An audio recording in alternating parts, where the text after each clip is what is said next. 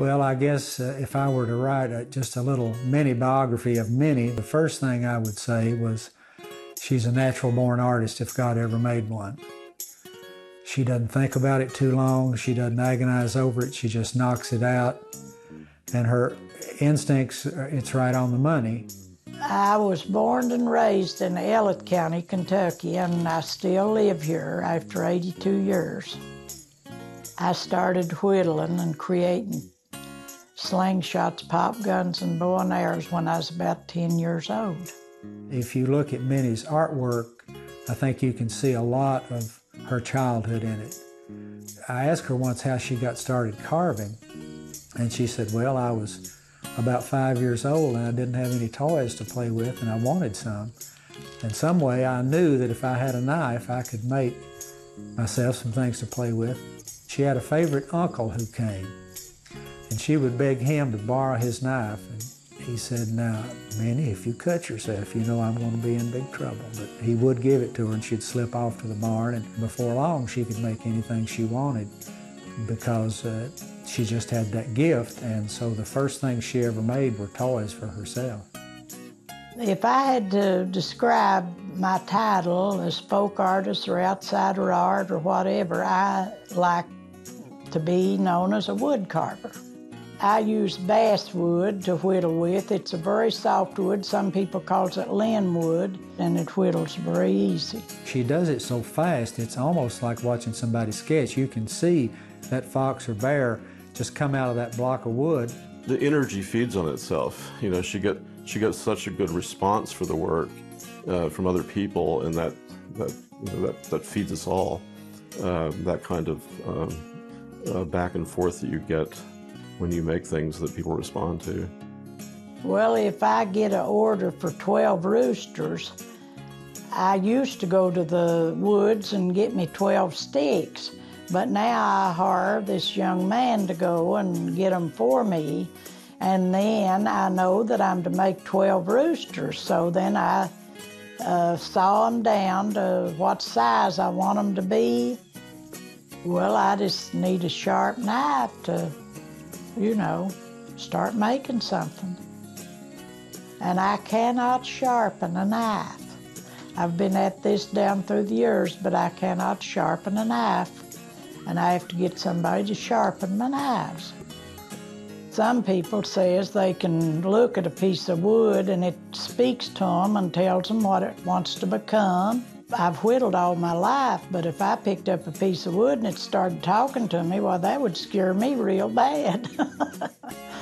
So I just pick up a piece of wood and decide what I want to make with it and what I want it to look like, and I try as hard as I can to do that. There's a quality about Minnie's work. If wood could be magnetic, hers is magnetic. I've seen people at shows that have a lot of work and they'll walk in and kind of scan the scene and they'll see her things and they just go to them. There's something appealing that reaches out to you. Because they're humorous, I think there's a sort of instant, joyous thing that comes over a lot of people when they see your work. That's the first impression, I think. You know, you get a little deeper into it, you can figure out that there are things that she's speaking to that come out of her immediate experience. If I had to describe Minnie's work just in a short phrase, I would say it's alive. I would just think of what animal, a bear or a tiger or whatever, and I'd make something to look as near like it as I thought I could. Oh, I think some of them come out of her life experience. A lot of it's having grown up in a very rural, isolated county, having grown up with animals around her, that kind of thing. I think that has a lot to do with the imagery she picks up.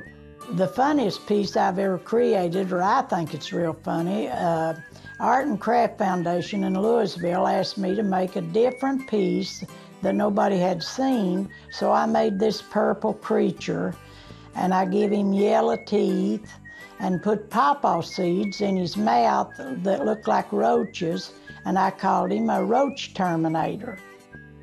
The children's books, Mike Norris, he gave me a cassette tape of this bright blue rooster, it was called, and I couldn't get it out of my mind, so I made a bright blue rooster and sent back to him. Then he called me and said, "Why, if you'll make the characters to match all of that, we'll put it into a children's book."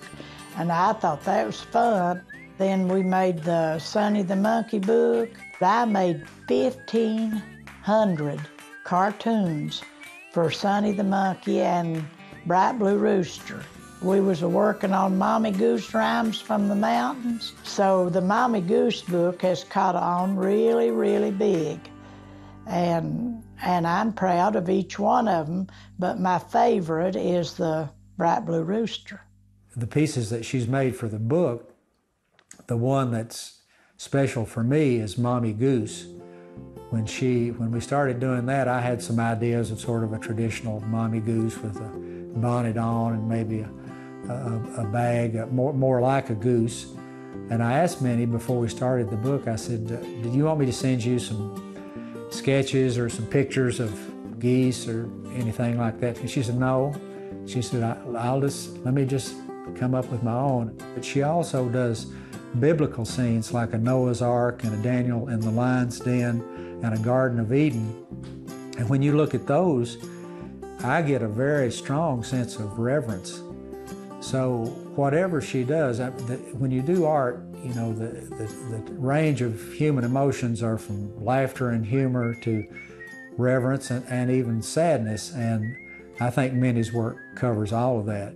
I whittle also a little woman supposed to be in. It's a self-portrait of me. And they have become as popular as my animals are.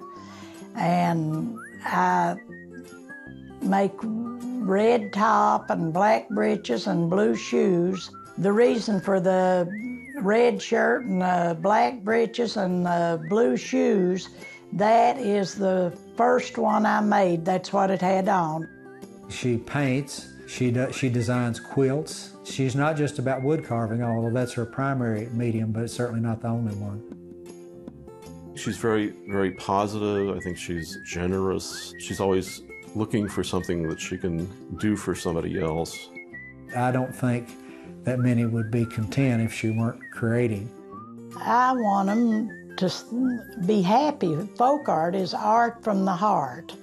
And it's to make people happy, and if they enjoy my work, a lot of people enjoys it, a lot of people don't like it, you know. But that's the reason we have all these different artists.